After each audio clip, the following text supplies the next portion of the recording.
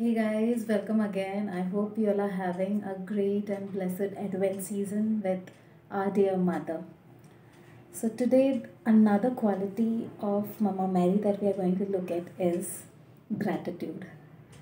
That is basically thankfulness to God. So, are you a person who thank God for everything, or are you a person who, complains often about things going around? So, if you look at the Magnificat, there is this one line in the Magnificat which says, "The Mighty One has done great things for me, holy is his name." And this means that our dear mother was so much thankful to God for everything that is happening in her life. She was a person of gratitude. She thanked God always for working wonders in her life. If you look at the Bible, it also talks about having an attitude of gratitude. If you look in the book of Psalms, it says, "Oh, give thanks to the Lord, for he is good. His mercy endures forever." Then there are many more verses in the same book. Also, if you look at St. Paul's letter to Thessalonians, it says, "Give thanks in all circumstances." So, this all means everything. It includes good, bad, worst, even the worst conditions. So, we have to thank God for everything.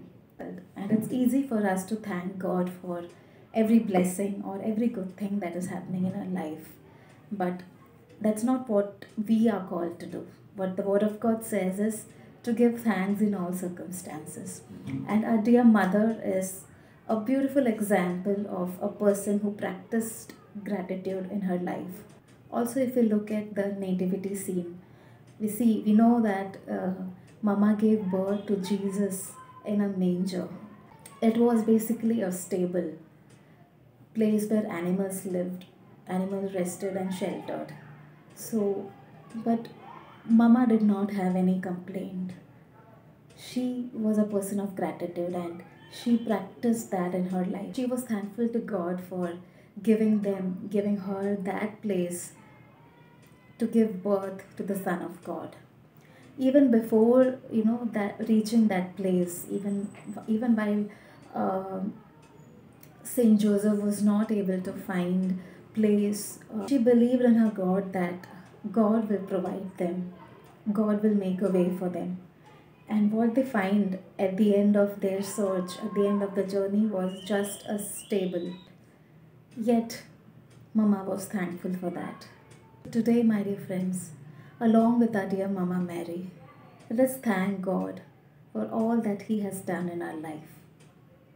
Let's say, "Hail Mary, full of grace, the Lord is with you. Blessed are you amongst women, and blessed is the fruit of thy womb, Jesus. Holy Mary, Mother of God, pray for us sinners, now and at the hour of our death. Amen."